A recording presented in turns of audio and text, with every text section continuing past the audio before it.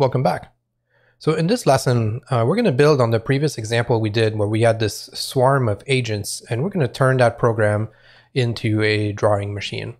So what I've done here is I've remixed the previous program. I've called it Agent Painter, just so we start from a different sketch here and we don't lose the previous one. And we're going to talk about how we, different ways that we could transform this system into some kind of drawing machine. Now, before we get into it, we're going to make one small change to our behavior. So I have commented out here the mouse seeking behavior. We can bring that back in later on if we want to experiment with, because that could be interesting. For now, we're just going to leave it out. So I'm commenting this part out. And then we're going to go make a little change to our cohesion behavior over here. So in between recording the two lessons, I was experimenting with this a little bit, and I found that while this works pretty well, it was interesting to try our seek behavior here instead of steering. Once we find the average position of all of the neighbors of an agent, which is what the cohesion is doing, right? It's calculating the average position of all the agents within a 50 pixel radius, then adding that together, averaging, right? So instead of steering, what we could do is apply our seek behavior, which says try to follow a point. And this is a little bit less strong.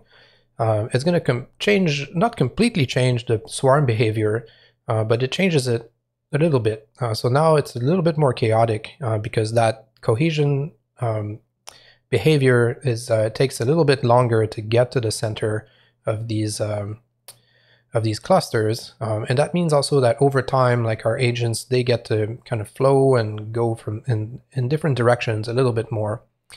So I thought that was an interesting little tweaks. And again, the interesting aspect of these behaviors is you can start to tweak them, and if you like the result, then there's no specific rules to follow here.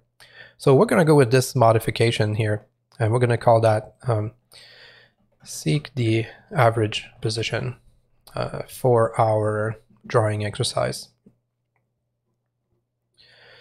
Okay, so if we're talking about creating a drawing machine, obviously the place to start is to look at, could these agents be leaving some trails as they move around? And let's see what that would look like. So if we were to, for example, just comment out the background here, we could then observe the motion of our little rectangles and see the kinds of trails that they're leaving behind. And already we kind of get an instant drawing machine just by doing that. But we're going to work on just refining that a little bit more here. So the first thing we could play with is we could change how we're rendering each of these agents. So right now we're drawing them as a box, but let's see if we could play around with different forms. Let me find the render function over here. So for example, instead of a box here, we could replace them by a simple point, for instance, and see what that would look like. So already by changing from a box to a point, we get a totally different feel. And because some points are moving kind of fast, we're getting these dotted lines just because we're moving from more than one pixel in a given frame. So that also creates some texture. And because of the swarm behavior, there's going to be some order and some form that's going to emerge over time from that drawing. So that's kind of neat. Another thing we could try here is we could draw them, drawing some inspiration from the work of Casey Ryerson, exploring different basic forms here. We could draw them as a line. Now we could draw a line like this, right? We could draw a 20 pixel line from 0, 0. And that line is getting rotated because of our heading, right? So that looks something like that, and that's kind of interesting. Or we could also make that line, we could make the center of the line be the center of our agent. So I'm going to start with -20 here, so that when the line turns, we get these kinds of little round shapes here. All right, now this is only black and white lines, so it's not really that interesting. So let's go and grab ourselves some colors. So we're going to go to our color generating website here. We could also, using some of the previous examples, go grab an image and then use that as a color source. So let's look at get some inspiration from here. I'll try to find a color palette that looks promising. So this is not bad. I like this one as well.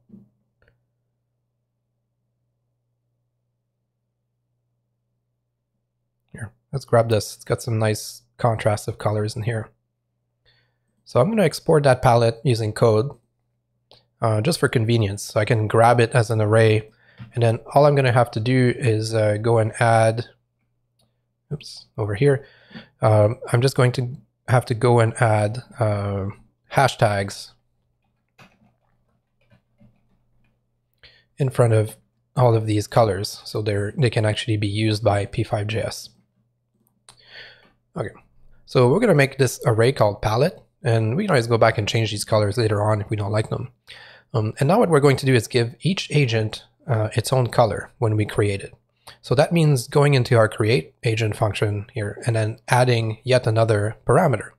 So we'll say, in addition to all of these attributes, agents are also going to have a color, and that color will be selected at random from our palette.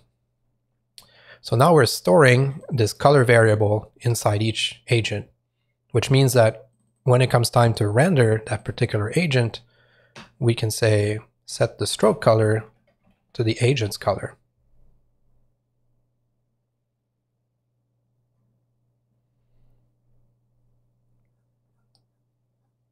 And we can let that unfold a little bit to see what it's going to look like.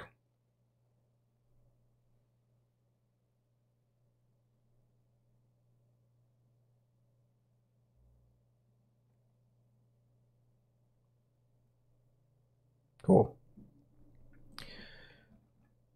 All right. So what else could we do to play around with these visuals? Well, one thing we could think about doing is we could try to vary the thickness of these lines, right? Maybe the stroke weight, just to give a little bit more interest to our drawing, so it's not, so always so similar. Almost this reminds me of like, sort of like a Jackson Pollock kind of painting with these big streaks of paint, and but they're all the same size. So let's try to see if we could vary that size over time. So after we set a stroke here, we could also play around with setting a stroke weight. Now there's probably lots of different ways we could vary the size. Let's try one where we might we could use noise, right? So parallel noise, and we could put in frame count as an input.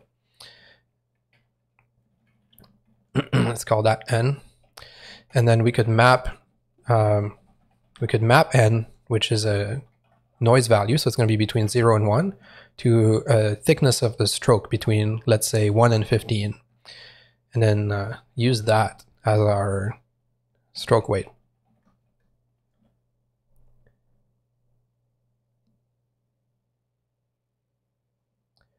So now over time, the thickness of the lines is going to get modulated, is going to vary according to parallel noise as well.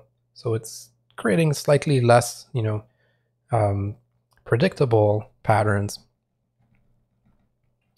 Now, currently they're all being modulated exactly the same because we're using frame count as the input to our modulation function. So if we wanted to make each agent, somewhat unique in this system, we could also just give them a unique number associated with them, kind of a unique ID. So in their attributes, we're going to add another number here. We're going to call it ID.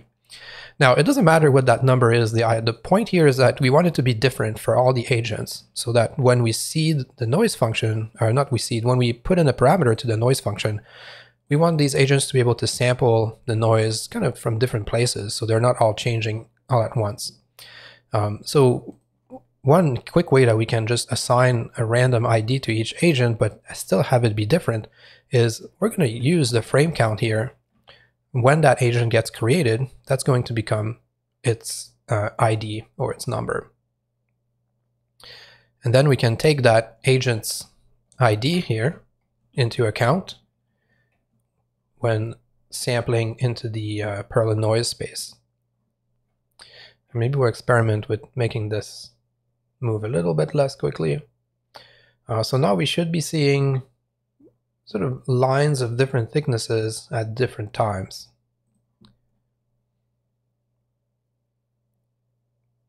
Okay, maybe that's too slow.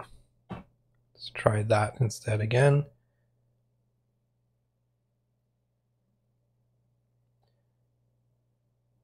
So now the line thickness of all the agents should no longer be uniform. There should be some variation in there because we're taking the agent ID plus the current frame count as our input to the noise function. All right, what else could we try here? Now, of course, noise is one way that we could put this in. We could imagine, n could be a random number just to see what would happen. This is a lot crazier because those lines are now varying randomly, but that also gives it an interesting feel and an interesting texture. Another way that we can modulate a number is we could use an oscillation function, like a sine wave, for example. So if we made the input to the sine function be something similar to what we're doing over here, over to the noise function. So we could use that as our value to modulate the thickness of our lines. Now a sine wave, right, is going to have this kind of shape.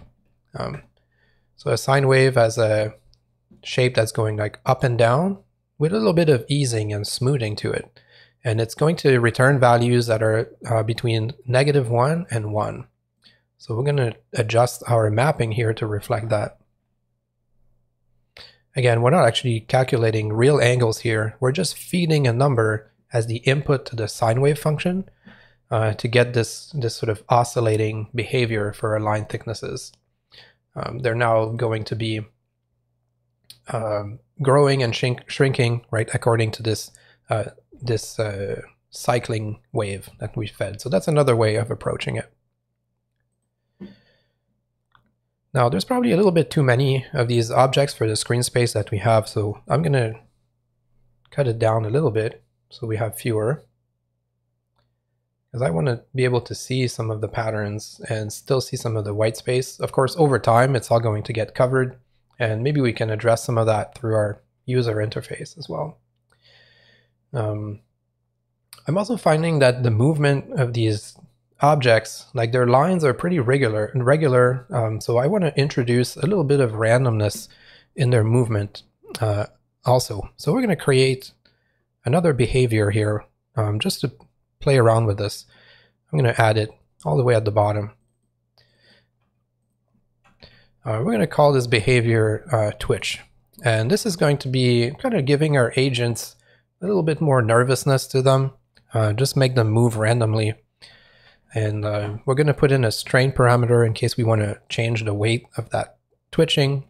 And then I'm going to add a few parameters here. One will be the twitch radius. And let's set that to 90 degrees by default. And then the twitch rate. So that's going to be a number we're going to use to modulate some Perlin noise. So our twitch behavior is going to be pretty simple. What we're going to do is we're going to grab the velocity, a copy of the velocity of our agent, and we're going to call that twitch direction. So I'll say agent.velocity.copy. And then once we have a copy of where the direction our agent is headed in, we're going to generate a random angle. Okay?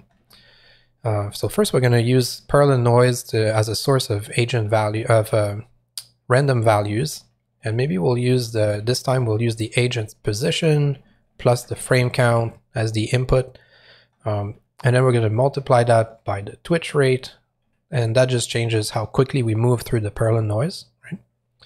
I'm going over these ideas quickly because we've done a lot of Perlin noise by now. And you can try different things. We could try the agent's ID here. The point here is just to feed different values into the noise so we don't get all the same result for every agent. By using position, though, we might see some interesting synchronization because it's going to be based on where they are on the screen from left to right, how much twitching they're going to be receiving. And then we're going to map this noise value to a twitch angle. So the noise is between 0 to 1, and we're going to map it to an angle between minus twitch radius and positive twitch radius. So twitch radius being defined as one of the parameters to our twitch function, right? So the default value will be 90 degrees, but then our pi over 2, but we could specify a different radius if we wanted to. So now that we've created this sort of random angle driven by the Perlin noise, we're going to take our twitch direction and we're going to rotate it. Excuse me. We're going to rotate it by this this amount.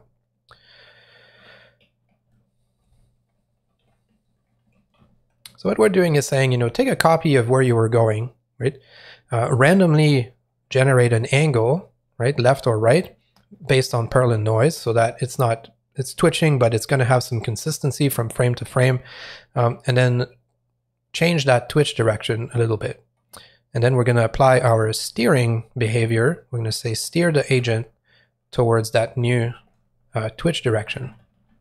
And we're going to pass down the strength variable we've received as a parameter, because ultimately this is going to get moved all the way down to applied force, if you recall from the previous tutorial. Okay. Oh, that should be twitch angle, not twitch rotate. Twitch rotate does not exist. All right, so let's try this. Let's try this behavior, see if it works. We're going to go back into draw. And before we do our swarming behavior, we're also going to do some agent twitching. And maybe we'll tame it a little bit.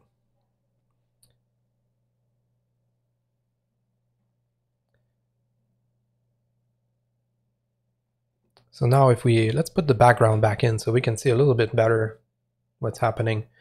So now in addition to doing the swarming, we can see that our agents, they got a little bit twitchier. They're getting randomly, they keep changing their mind about where they're going to be going, because our twitch behavior is using Perlin noise to vary their direction by a certain amount, right? And then steering them towards these arbitrary directions over time. That's why I called it twitch, because it makes them become a little bit twitchier. But then that also results in, I think, more interesting group behavior, because now there's an element of randomness in there as well, so it's less, a little bit less predictable. And by bringing the background back, we can also see a little better the effect of the oscillation, right, on the stroke weight. So now we can see that the stroke weight is oscillating between thin strokes and thicker strokes because of what we did inside draw here with the sine wave. And we could have continued playing with these other methods as well. Let's add a few controls here to our drawing machine so that it makes it a little bit easier to experiment with some of these possibilities that we have. So we're going to create a quick little GUI. And before we do this,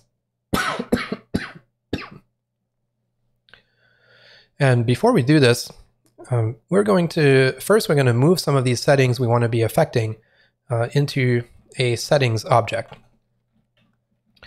So some of the things we might want to be tweaking, we have our damping variable, right? So we're going to have a damping setting.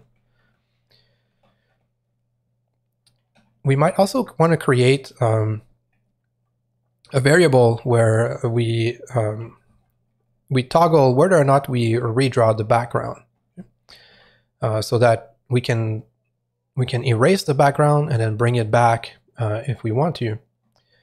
And we're going to make that a true or false value. And you'll see that GUI is going to know that this is a true or false value, and it will give us a little checkbox element in the GUI. So it's pretty neat.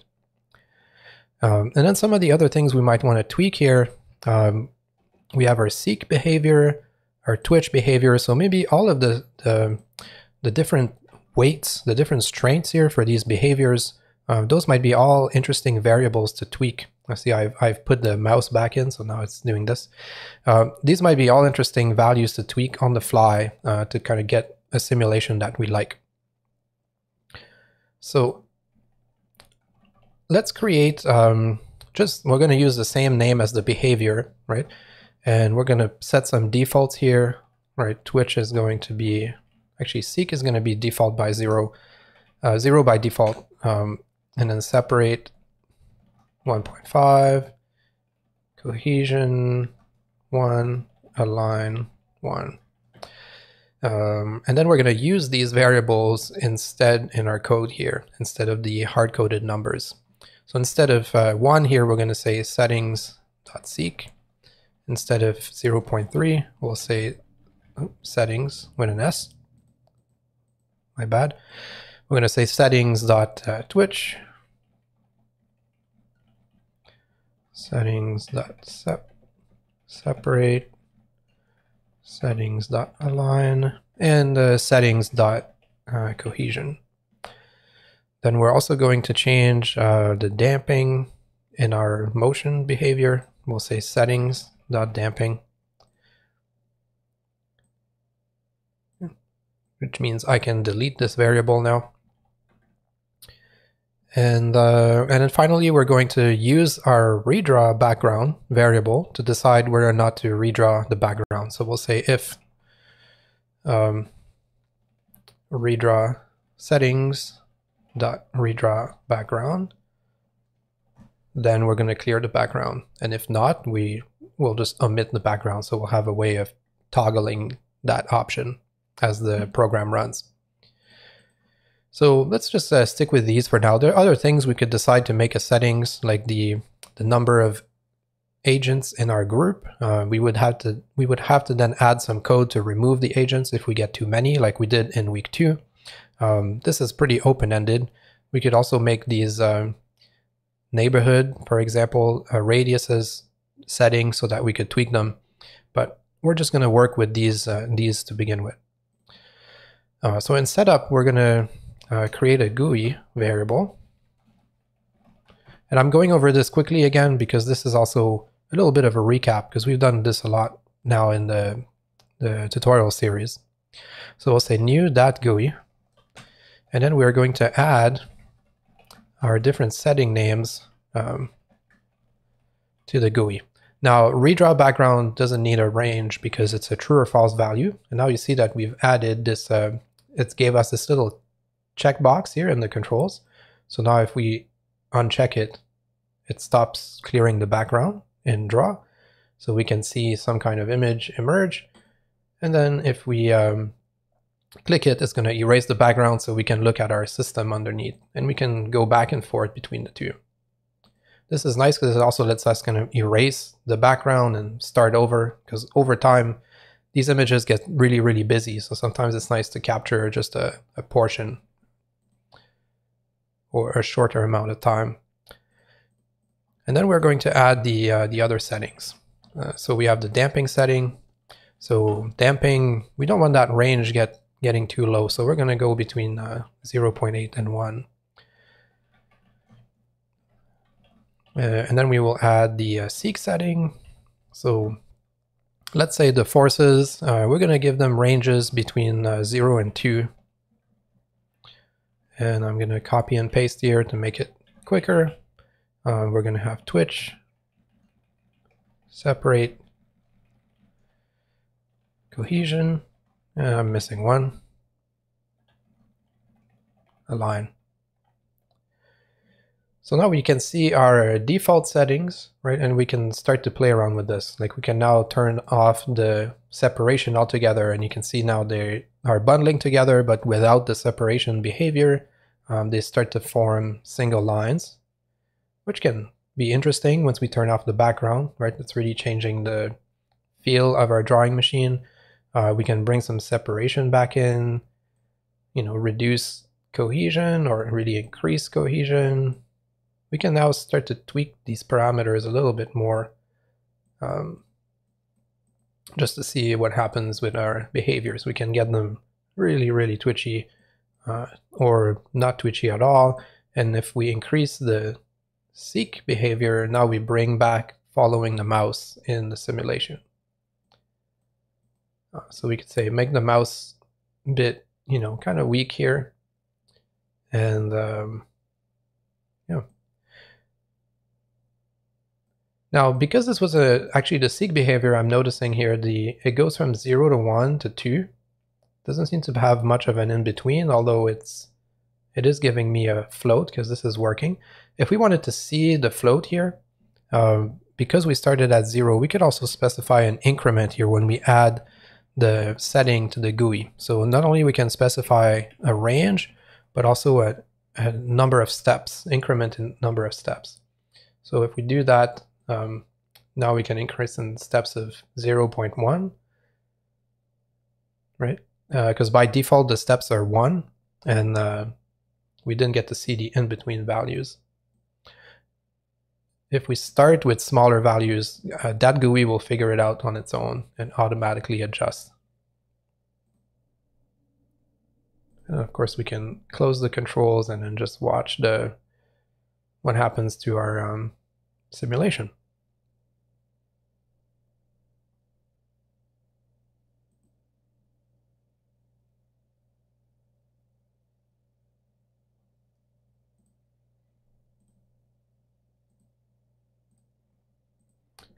All right.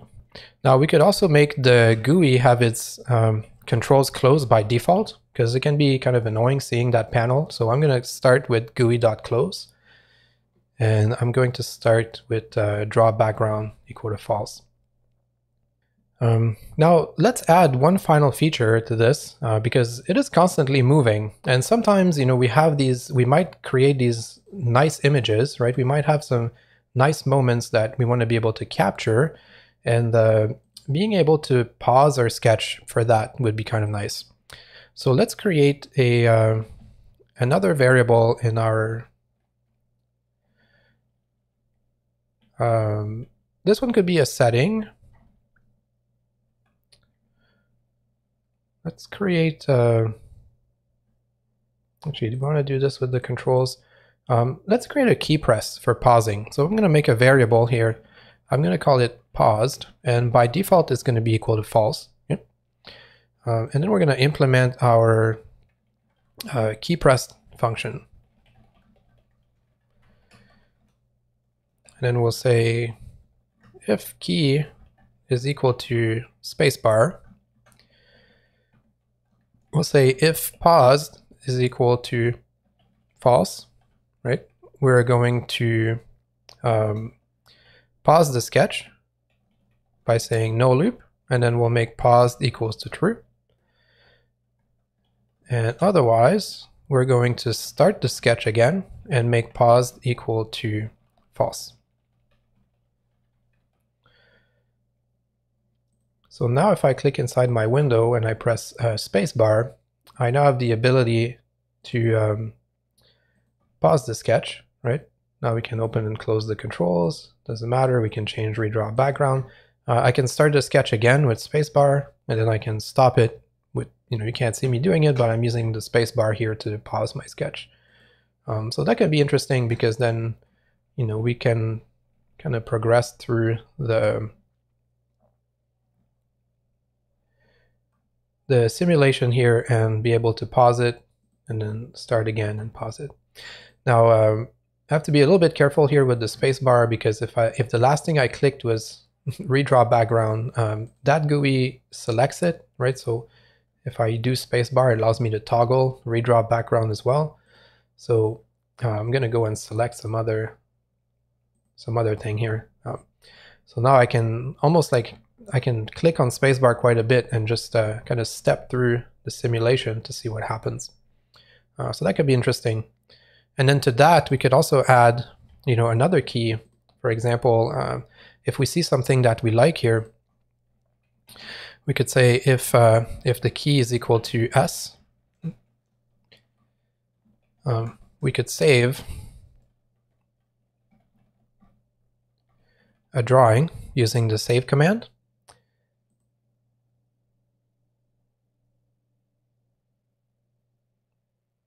So you can go, okay, I'm going to pause this, and then I'd like to save that drawing. So if you do save, what this is going to do is going to send a download to your browser, and then it's going to open this as an image file. Right? It did not include the background, so that's kind of interesting. I guess it saved it as a transparent PNG potentially. What if I do JPEG instead? It doesn't have to be paused. You can also just save at any time. In a drawing.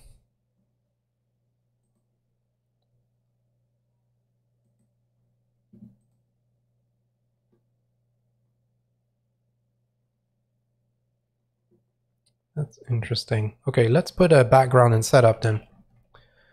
Could be because we're never actually clearing the background, and by default we have a white background from glitch.com because we set settings.redraw to be false. Let's try that one. Yeah, that's why. So anyways, you can use the save command to sort of download outcomes from your drawing machines that way. So now we've added kind of two keys. One is to pause it, one is to save. And we have some controls where we can toggle redrawing of the background, and we can also play with our simulation values.